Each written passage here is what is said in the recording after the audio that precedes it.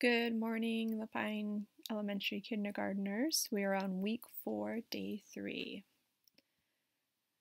A reminder that packet pickup is this Friday, May 1st, so that will be for the next 2 weeks. And you can go during the same time frames as last time, between 8 to 10 a.m. or 2 to 4 p.m. You'll be able to do the drive-through pickup. If you need to make other arrangements, you can't go at those times, or you're not able to come to the school to pick it up, please let your teacher or the office know so we can make arrangements for you. And our morning message. Good morning, kindergarten. Today is Wednesday, April 29th, 2020. The letters of the week are J and Q, and the sight words are here and me. Today is supposed to be sunny and warm. What is one thing you would like to do outside today? It's been really nice here today, and I know for Wednesday it's going to be nice too, so I hope everybody is enjoying the outside warm weather. There's the conference schedule for the day, and a reminder that teachers in kindergarten have office hours from 2 to 3 p.m. Let us know if you would like a phone or a video call during that time. We have our virtual classroom shoutouts. There's AJ working on a reading assignment, and then Lane doing a science experiment outside, and Colton doing some math. He drew a really cool shape robot. We have our agenda overview for today. Still working on 10 to 15 minute increments for activities. If you are not getting through everything in the packet, that's okay. Some families have said they're doing one subject in a day. Others are just picking and choosing. You can do a little bit of reading, a little bit of math, a little bit of writing every day. You're doing great. Science is always fun, and it includes other academic skills in there. It's really engaging. So, but still thinking in 10 to 15 minute increments. Don't worry if you're not getting through everything every single day. That's a lot. If you need anything, you're running out of supplies, let us know. So we have our packet pickup on Friday, then we can try to get things out to families that need supplies that you're running out of.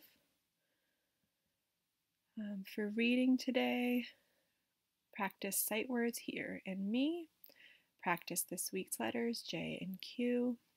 For phonics, we have letter study of the letter Q, and for extra practice, some of you have digraphs you can work on. Rhyming for phonemic awareness. And then for comprehension, it's your child's turn to read the book, then complete the story elements comprehension page. I have some links for videos to go along with that. They're in the playlist along with this slideshow video and also linked under this video.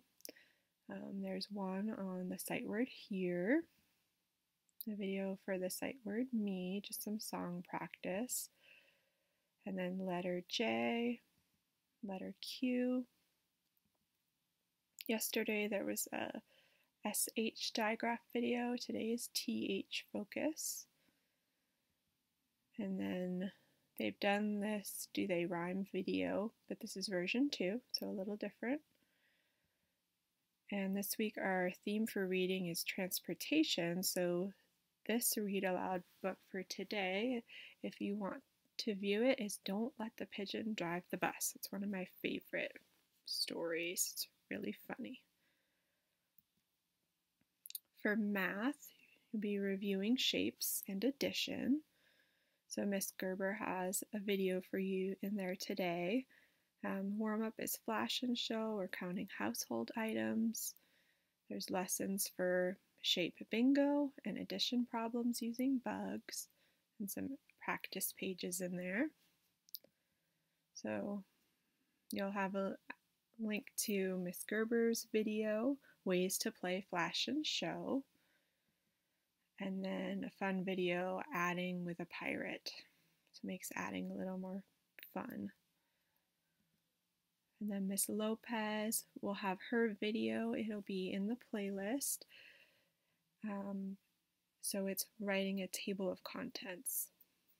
So now that your child has written their story, adding a table of contents, numbering the pages, titling the pages, and doing a table of contents. So there's the video that will be there to support for that.